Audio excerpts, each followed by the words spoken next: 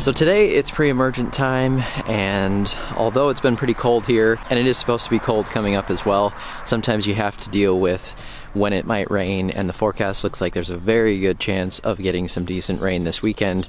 And then coming up after that, I'm not seeing a whole lot of decent chances for rain. And when you don't have an irrigation system and pre-emergent needs to be watered in, then you just have to pick your timing on when you think you can get that watered in well. Now I could probably wait slightly longer, but getting it down earlier rather than later is okay too.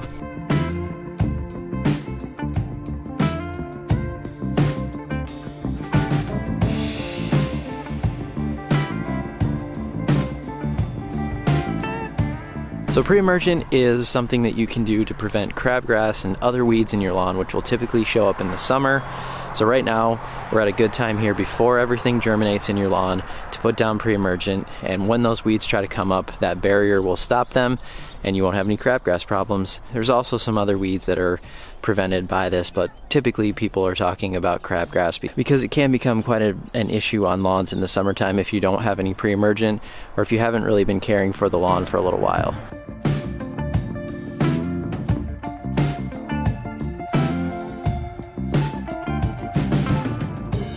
Now you may have heard me say as well that I don't usually like to put down fertilizer with my pre-emergent. The reason for this is that a lot of these fertilizers with the pre-emergent mixed in contain a pretty good amount of nitrogen, and in the early spring this can just cause a lot of excess growth on your yard. If you can't keep up with mowing it, then that becomes an issue.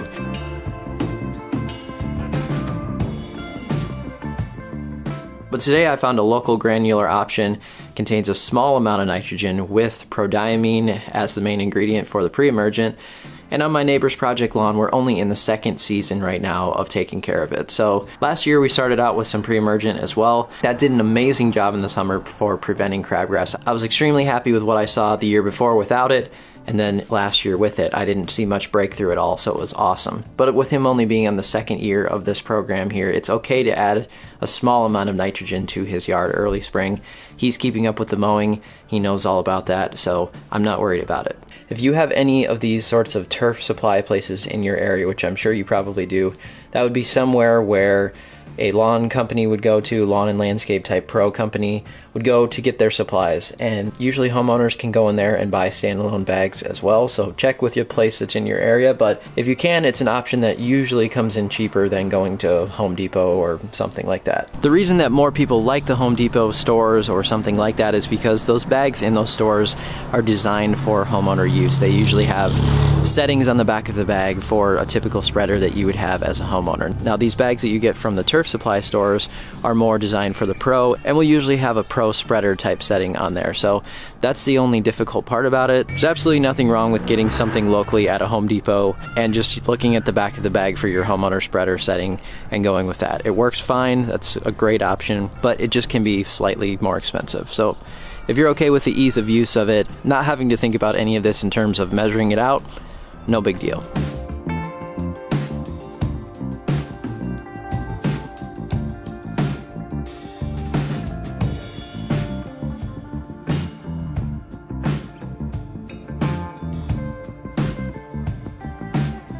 But today I'm going to show you how to apply this to a yard and how to measure it as well. I want to do a split application of this product, meaning in early spring I'm going to split my total rate for the year of what I want to apply into two and just split that in half. So I'm going to go with the medium rate here of 3 pounds of product per 1,000 square feet.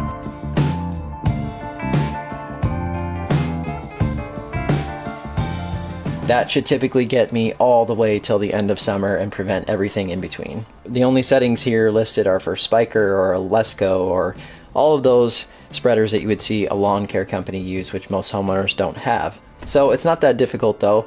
All I need to do is figure out the square footage of my area. It tells me that I need 3 pounds of product per 1,000 square feet to apply at that rate. So all I need to do is take 3 pounds of this bag times however many square feet I have, put it in my spreader, and spread it out evenly. So I also said that there's a small amount of nitrogen in the bag. It's only 13% here and 5% potash. So if I'm applying that at 3 pounds per 1,000 square feet, I can take 3 pounds that I want to apply times the nitrogen percentage, which is 0.13, and I come up with 0.39 pounds of nitrogen on the ground at that rate. So it is definitely a small amount, very manageable that we'll be able to keep up with mowing, and no excessive growth should come from that. Okay, so I have a simple kitchen scale here. So usually I just like to take some sort of plastic container, and I'm going to put that on there. We're going to see what that weighs. Going to hit the tare function to zero that out. So I have 4,000 square feet that I need to cover. So I need 3, 6, 9, 12 pounds of product to go into my spreader.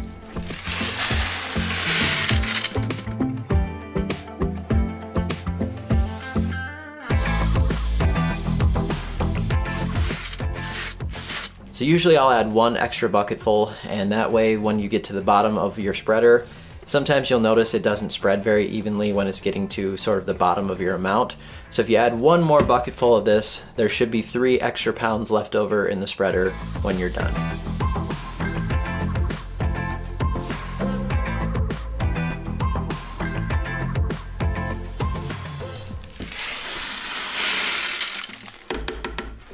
So you might be saying now, well, I don't know exactly what spreader setting to use because there's no spreader setting on this bag. So all I'm going to do is set this at a low setting, make sure I'm getting even flow coming out of the spreader, and then I'm going to cover my area, and then I can either remeasure at that point to see how much I have to apply left, or after you've done this a couple times, if you have the same size fertilizer or you use the same types of fertilizer, you're going to get a feel of what setting needs to go on here and your walk speed and how to apply it evenly. And again, the same thing that I said earlier applies, is that that's really the whole reason why these pre-emergents and things like that exist at Home Depot with spreader settings for these spreaders on the back, because people don't want to spend the time to figure out what the setting is and try to do all of that. But if you're looking to save some money, you want to actually learn the process and why to do it. That's why I'm showing you this today.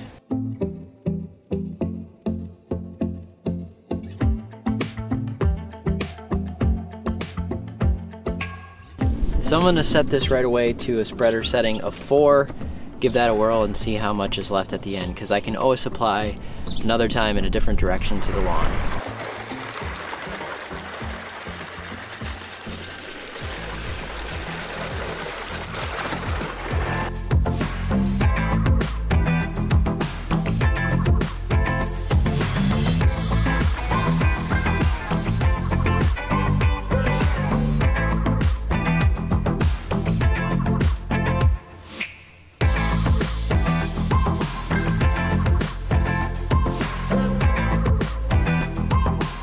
Alright, I'm done with 1 round of spreading now, and it definitely looks like I have about half left.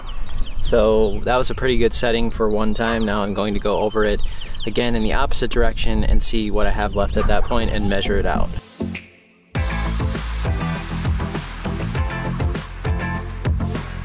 So now I should have 3 pounds left over in the hopper. I can kind of tell from what's in here, it looks like it's more than that. What I need to do now is just take this out and measure it and see how far off I am, or if I need to apply another dose at my small amount, I can do that.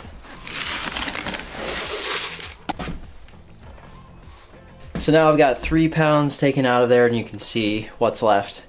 So I was close, but I could go probably 1 more round on this. So I'll go back out, same settings, put out 1 more round. That should cover it. So you're probably thinking to yourself right now, this seems like a lot of work. Why don't you just go out and pick a setting that's close and apply it? Well, after you learn your spreader, and if you stay pretty consistent on fertilizers and pre-emergents that you use, you write these numbers down, then the next time you do it, you're not going to have to go through all this trial and error of measuring everything out. You're going to know close to what your setting is, and you're going to be able to remember what that is, and then you just go apply, and it's much easier. But for those of you who have never done this before, and you need to understand the importance of actually accurately putting down the amount that you want, this is why I'm doing that today. Alright, so I have 1 more application put down. Now I'm going to measure this out.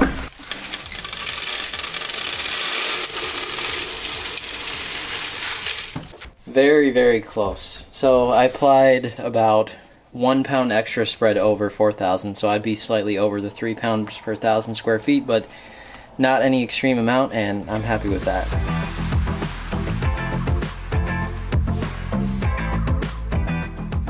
A couple other things to note is this needs to be watered in, and that's why I'm putting it down today with 90% chance of rain tomorrow and the next day as well. So needs to be watered in about a ½ inch is recommended, and that says it needs to be watered in within 14 days of the application, but you want it to start working right away, so water it in right away as soon as you can. And also with the split application method, I'm applying between 50 and 55 degrees soil temperature, and then when soil temperatures reach about 70, I'll be applying this exact same rate again, and that will get us all the way through summer. And the other thing that you have to do that's an absolute must is make sure that you blow off the driveway and sidewalks with a blower, or take your broom and go ahead and remove that from the sidewalks, because you don't want any of that product washing away down into the sewer system.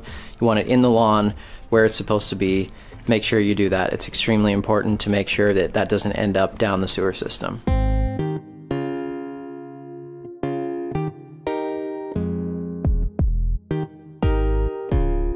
Usually we spray at 1 gallon per 1,000 square feet. So if you've got 80, you've got a little over 80,000. All right, so that's 5, and then I'll need 2.4 more, but if you want to get your tank starting to fill with water, I'll dump it in. So I'm back out here today at the big project lawn, and we are putting down some crabgrass pre-emergent. And so if you have a large property, I'm going to show you today probably the best, most economical thing that you can do to apply crabgrass pre-emergent to such a large area. And also I'll give you an update on sort of what things are looking like, but let's talk about the pre-emergent first.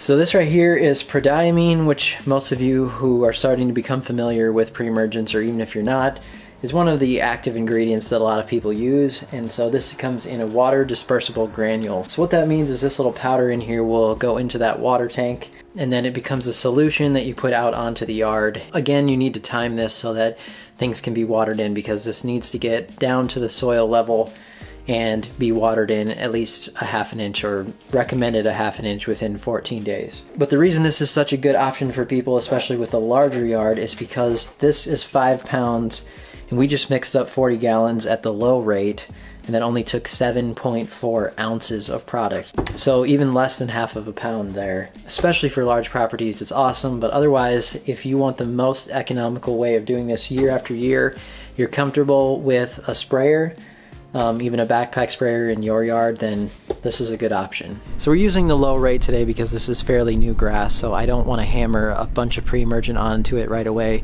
do any sort of pruning to the root system. But also I'm going to be doing the split application method again, so in about probably 30 to 45 days from now, just depends on soil temperatures, we'll be spraying this out again over this area. So doing lower rates and splitting those gives us a better chance of success, or hopefully it will give us the best chance of success possible. So things are definitely not fully awake yet. This is tall fescue and a slight amount of Kentucky bluegrass, but tall fescue can have a little more time usually in the spring before it wakes up compared to other things, but also it makes up for that during the summertime when it does better in its heat tolerance than some of our other cool season grasses. The thing that we continue to deal with the most out here is this kind of soil that we have, which just does not have much nutrients in it. It's very clay based, and it dries out quickly. So this is actually probably gonna look quite patchy on camera, and it is quite patchy, but if you saw this last year before we did any of our spring seeding, which I talked about last season if you wanna see sort of where we started here, but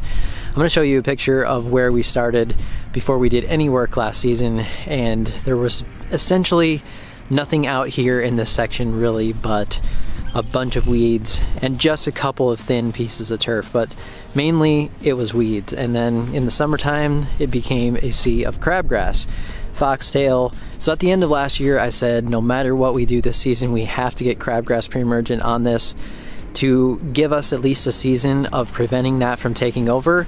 And then in the fall time we can hopefully come back and aerate heavily again, overseed, fertilize, give us a really good chance to get turf established going into the next season. You'll see this section down here though actually where a lot of our seed washed out to. Pretty thick turf strand down here, especially with a big lawn like this. You just can't expect everything to happen overnight. There's a couple of big challenges. One is lack of irrigation. Two, just the budget that it takes to sort of not only have the equipment to care for everything, but also the money to sort of put into materials that you need. And there's a lot of things there that you need to think about and sort of plan on renovating the lawn in sections. So this main section out here was sort of what we wanted to tackle last year into this year and then this fall. The front section, I'm going to go show you right now, is not quite as bad as this as far as patchiness goes, and we're going to be treating that more this year, more frequently hopefully, and see what kind of results we'll have.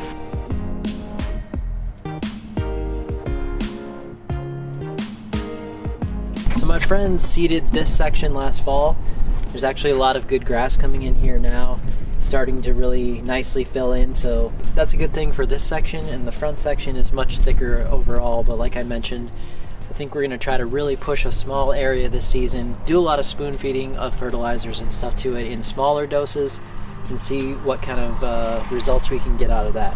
I'm excited here this season to continue this work here, and make sure you're subscribed to see the rest of what we have going on out on this huge project yard. It's over 80,000 square feet. If you have any questions about pre-emergence, let me know down in the comment section below. Thanks so much for watching this video. We'll see you next time. So yeah, remember when I said that I don't like marker dye?